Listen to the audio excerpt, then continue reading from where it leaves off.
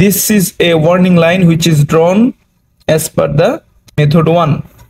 Hello Navigator. In this video, I am going to talk about the two methods of crossing safety contour that is suggested by NP232 and the OCIMF guidelines.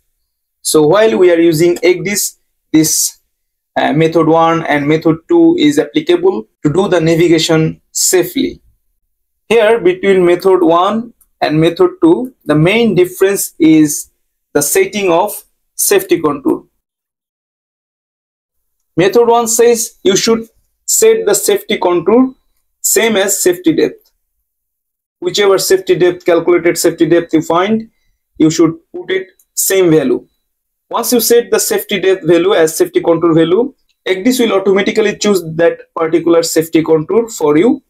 And if the particular safety contour is not available, then it will automatically choose the next deeper contour which is available for that particular area. So you will expect an alarm while you cross the safety contour, and further to that you will not expect any alarm. That is why it separately says that draw an alarmable warning line where you find the depth is less than your safety depth value. Let's say this is 20 meter safety contour and this is 14 meter, 13 meter, 13 meter, 12 meter, 10 meter, like this draft here.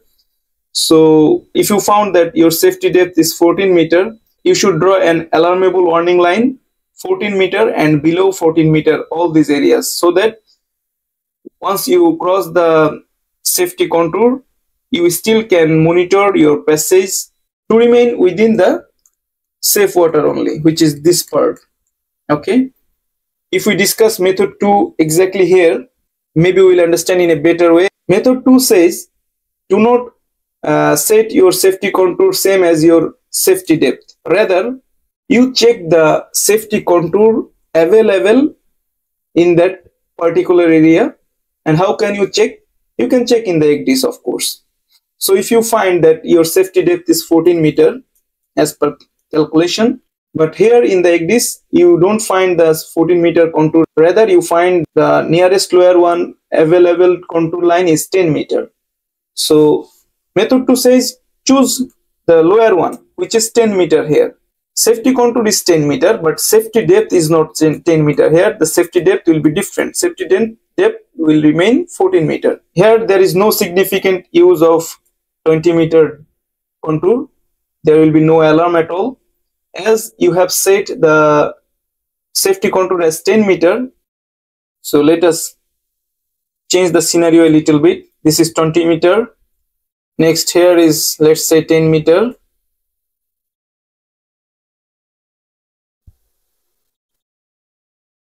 So the color from here will be colored light green. So above that, this part will remain white. So by observing the situation, you can see that you are still in safe water. By the color, you can understand like this way. 14 meter, 13 meter, 12 meter, this water is not safe for you as per your calculation, right? Let's say like this draft here. As per your safety depth calculation, this 12 meter is not safe for you. In fact, this 13 meter also not safe for you. Your safety depth is 14 meter as per your calculation. So in that case, you have to draw a warning line 14 meter and below 14 meter. Okay. So that once you touch this, once your vessel touch this area, it will generate alarm. Basically, you will get the alarm a little bit before if you use the look ahead function as per your vector line.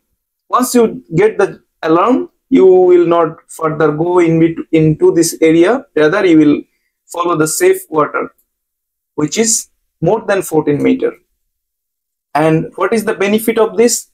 You will not get unnecessary alarm, which was for the case of method 1, we were getting the first alarm at crossing 20 meter contour line.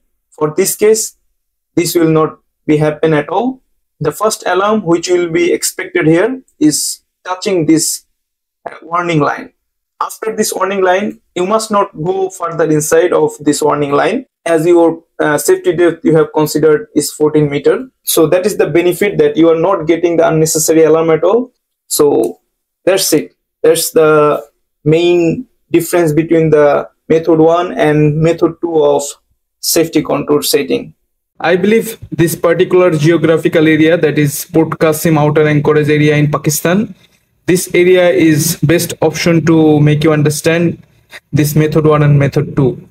As you can see, this is the 20 meter contour line and this is the 10 meter contour line. Okay, 10 meter and this one is 20 meter. And at present the setting is like this: shallow contour 10 meter, safety depth 13 meter, safety contour also 13 meter, and deep contour 30 meter. So as the setting of safety contour is 13 meter, but here there is no 13 meter contour. You can see after 12.2, 14.1, in between there is no 13 meter contour line here. Also, this is very uncommon. I never saw a 13 meter contour on any ECDIS. There is no 15 meter contour line.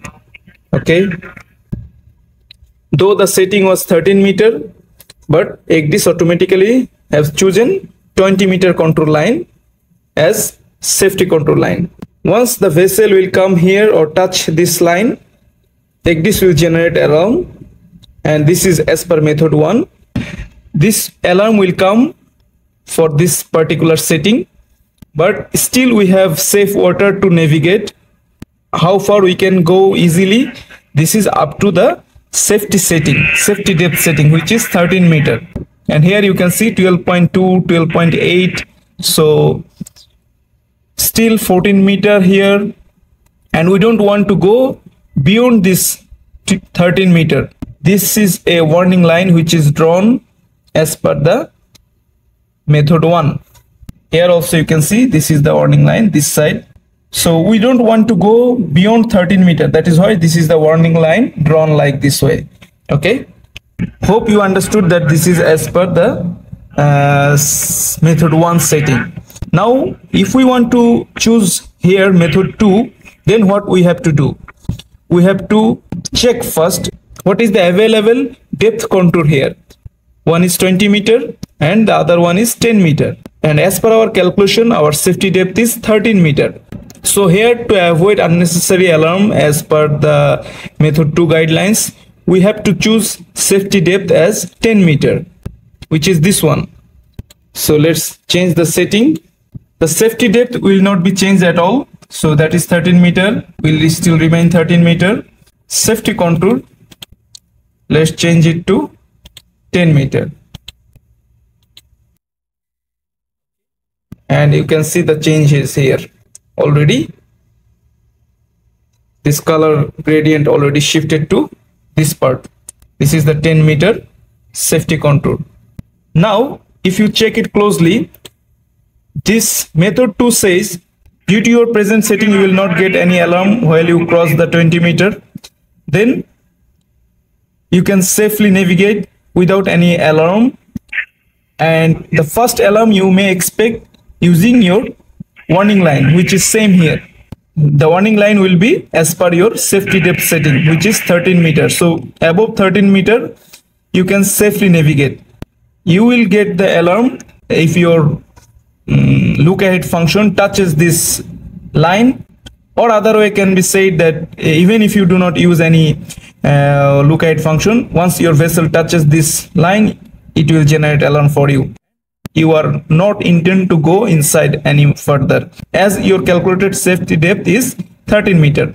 That is why it is no-go area for you, and you will safely navigate only within the dressed channel. So I hope this is understood, and I hope this is helpful as well. If you want to read about it further, then go through the NP232 and OCIMF guidelines. At the end of this video, I am showing you my understanding, what I have written in a paper that may also help you further. So that's all for today, and I hope to meet you in next video.